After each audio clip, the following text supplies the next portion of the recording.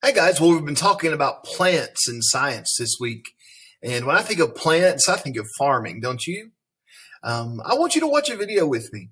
And I want you to think about some engineering that would be involved in farming. This is a pretty amazing irrigation system. We're going to look at irrigation for a few minutes today and see what irrigation is and how it's using science and engineering and technology to get water to plants in an area where they would need water. So take about a minute and take a look at this engineering and design that's gone into this irrigation system.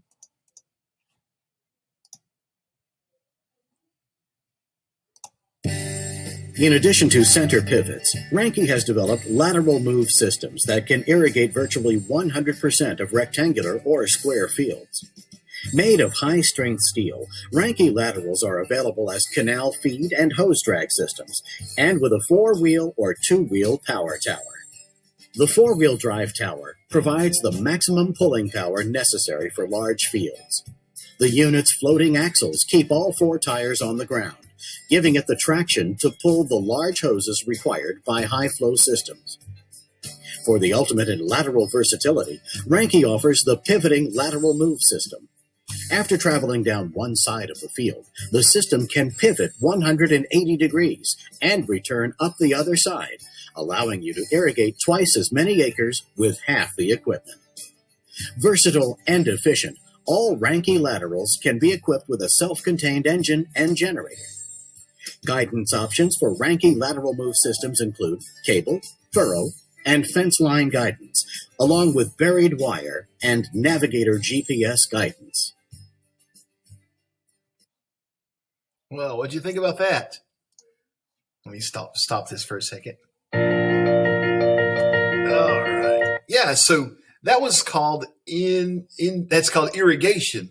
And irrigation is in your science book on page 211. If you'd like to turn there, this looks similar to what we just saw, except on this one, the wheels are over here instead of over here where they were. So irrigation system, what did you notice about it? What was it doing?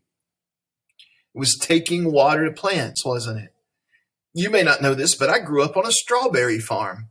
And so my parents, just less than a mile, just back behind Russville Elementary, where there's that church, Parkway Church, there's a bunch of houses there now, but all around the church and at the top of the hill was my grandparents' house.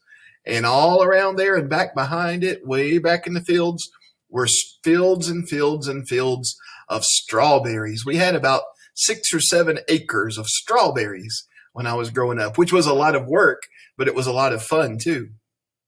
And my dad and I put in irrigation system into our strawberries. Now, I was just in high school, so I didn't do a whole lot, except I had to help him with one thing. And that was when we would do our irrigation system, it was a bit different.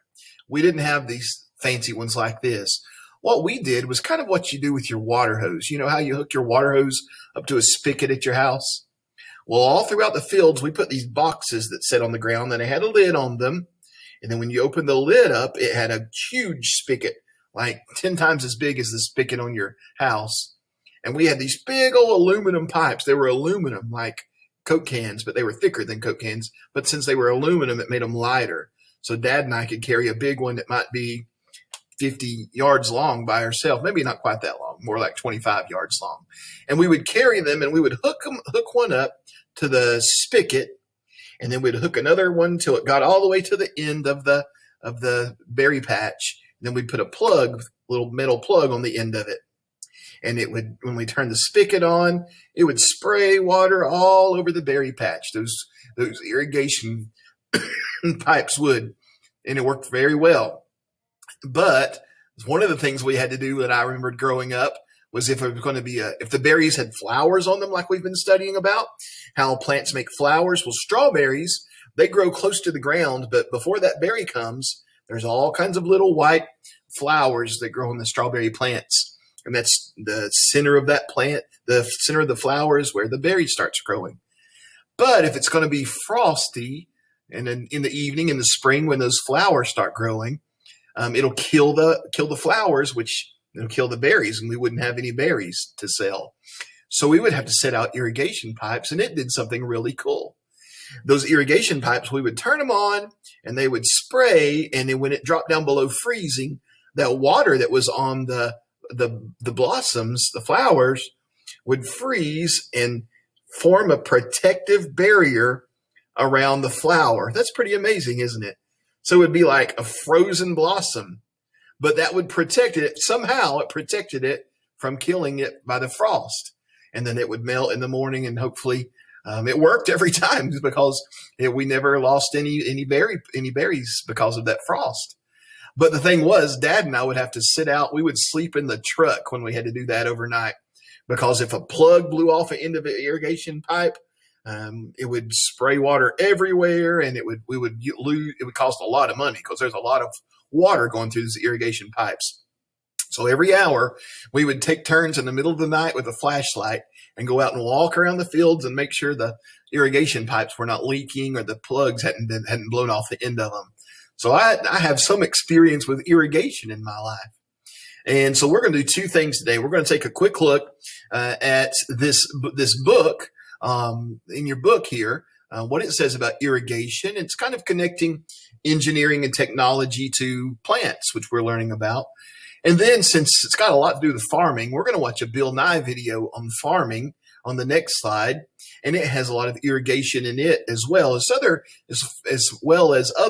technology that farmers use. We don't a lot of times think about technology, like a cell phone and things like that, with farming, but there's a lot of it. In that video we just watched, did you hear them say that little thing that was going through the field could use GPS guidance? That's pretty high tech, isn't it? So engineering and technology are involved in farming too. Well, let's get into this book lesson here, how it works. A water irrigation system.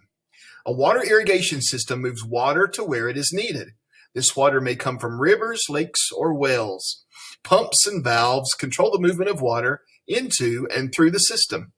Farmers use a control panel to determine how much and how quickly water moves through a field. This is a big, huge field, and we see the different parts here. And so it's got this concrete frame here, and you see the water pipe running to it. And then down here, that water pipe goes into the bottom where there's a pump and a check valve. And then you've got this frame holding everything up. It's called the A-frame. And on the side here, you've got this little box you would open up. It's the control panel where you put the amount of water you want flowing through and things like that. Maybe a timer. You've got the center pivot gear. And you've got the pipe and the drip pipes. So you've got these little pipes going down that the water's dripping or spraying out of. And these pipes are set on the ground. These pipes are up in the air with the wheels out there. So pretty cool. Now, you might have seen a sprinkler in your yard. Your dad might have used a sprinkler. That's a type of irrigation, simple type of irrigation system too. And so, and if you have a garden, you might have something like this. You might have a water hose connected with several sprinklers spraying your garden. People use irrigation systems to water their vegetable garden at home. Look at a picture of a backyard irrigation system, label its parts, and then answer the questions. Well, we'd call that the spigot. It's connected to the spigot. What are these things that are spraying water out? We call them sprinklers. And of course, there's a hose. So what are some parts of the irrigation system not shown in the diagram? Well, there's water, right? I guess water is shown. But underground, going up into the wall right here, there's pipes that's taking the water to that spigot. It's probably down in the basement or underneath the house. There's many pipes there.